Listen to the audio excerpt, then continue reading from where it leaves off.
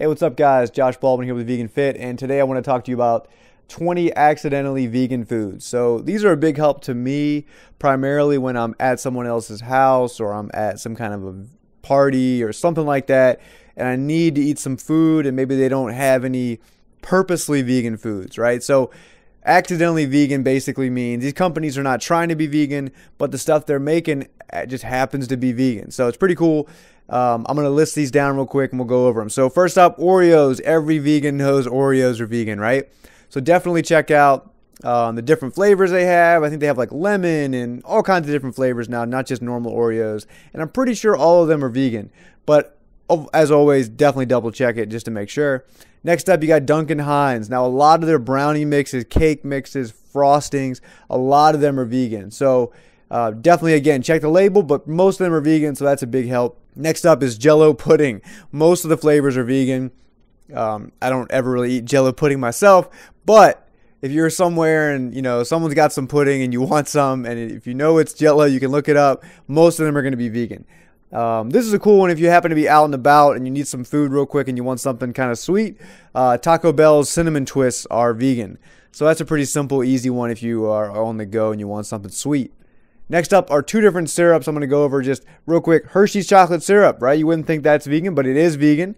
And then next up is Nesquick syrup. I think their other flavors are vegan as well, but I know their chocolate syrup is vegan. So that's an easy thing to have. Again, someone's making some chocolate milk. Maybe they're making some chocolate almond milk for you. You'll be okay because it's vegan. Next up is going to be Pillsbury Crescent rolls. Really simple one here. You would not think this would be vegan. You think there'd be like a bunch of butter and stuff like that, and it's pretty cool. They are actually vegan, so that makes things kind of easy. I know a lot of people at different parties and events, they do like, they roll different stuff in the Crescent rolls. They make pizzas out of them, all kind of stuff like that. And that makes it easy because you can just take that Crescent roll, throw some veggies on there or whatever, and you're good to go. Next up, you got Ritz Crackers. Again, you'd think there'd be butter in there or something like that, but there's not. No dairy. They're totally vegan. And then you got the Unfrosted Pop-Tarts. We had some of these this year. We were on vacation in St. John.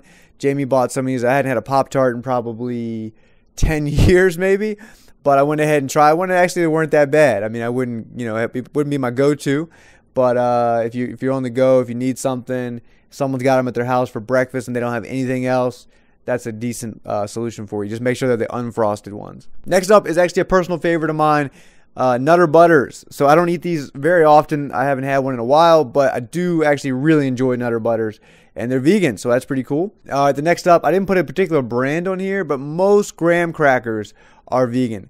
So if you're going out and people are doing making some s'mores, obviously bring your own dark chocolate that's vegan or whatever. They make vegan marshmallows, stuff like that. But worst case scenario, you can at least most likely have some graham crackers. Next up, we've got Thomas's New York Bagels. So again, this is just something that's great. If you spend the night at someone's house, you're staying at someone's house for the weekend and they don't have any kind of really good vegan food for you. Maybe they've got some bagels laying around. The Thomas's New York Bagels are vegan. And next up is Sara Lee frozen pies. You get the apple and the cherry pie. So this is pretty cool. Again, you go to some dinner with somebody at their house. They made a pie because they're too lazy to make a real one or to go get one from a good bakery. Maybe they've got a Sara Lee frozen pie, whatever. If it's apple or cherry, you're in luck because at least you can have a little bit, even though it's probably not that good anyway. All right, next up is a pretty good one, actually. We've got the Ghiradelli double chocolate brownie mix. So this is pretty cool. This is actually one of the better brownie mixes out there. If you got to have like a pre-made brownie mix, this is one of the better ones. And it's vegan, so that's pretty cool. Who would think that Doritos are vegan, right? Well, actually, the spicy, sweet, chili flavored Doritos are vegan. Now, Doritos have a lot of different flavors. I don't think any of the other ones are vegan, but I know that the spicy, sweet, chili ones are vegan. Next up, we got Cracker Jacks. Old school favorite here. Now, I actually had some of these a couple years ago, and they were not as good as I remember when I was a kid. Not even close. They actually weren't very good at all. But if you like Cracker Jacks and you've been missing them and you thought you couldn't have them, you thought there'd be butter in there because of the caramel or whatever, or cream or something. Nope, Cracker Jacks are vegan. Next up, we got Campbell's mushroom gravy. Now, this is a good choice here if you're at someone's house, like for Thanksgiving or Christmas, and they made a gravy that's obviously not vegan, and you don't feel like using their kitchen to make your own gravy from scratch. You can get a can of Campbell's mushroom gravy, and then I'll kind of cover you there. The other one, this is kind of an obvious one, but it's funny. I see this on a lot of lists as if people don't know this, but most chips, right? Most chips are vegan. It's pretty easy to find chips that are vegan. You know, most really good tasting chips anyway are just either the potato or the corn, a little bit of oil and salt, and that's it. Those are going to be the best tasting chips anyway. Then we got Wheat Thins. So Wheat Thins are vegan. These are not one of my favorites personally, but I know a lot of people actually really like Wheat Thins. So you can put some kind of, you know, vegan cheese spread on there or whatever you like, and they're vegan. Last but not least is going to be Sour Patch Kids. So Jamie loves these. I actually like these pretty much too. I haven't had them in a long time, but every time she buys them, I'll have a few of them. A lot of these type of chewy, fruity candies have gelatin in them, and they're not vegan. These are vegan. Definitely check them out. So I hope you guys liked the video. Really simple, quick, easy one for you today. I'll be putting up some workout ones next coming up, but I wanted to share this with you guys. I find this is a really helpful thing for a lot of people out there who are new to veganism. And again, you're at a friend's house for the weekend, or you spend the night somewhere, or you're hanging out with some people and you don't have your own food with you. This is a big list here, and I'll put the whole list down in the description.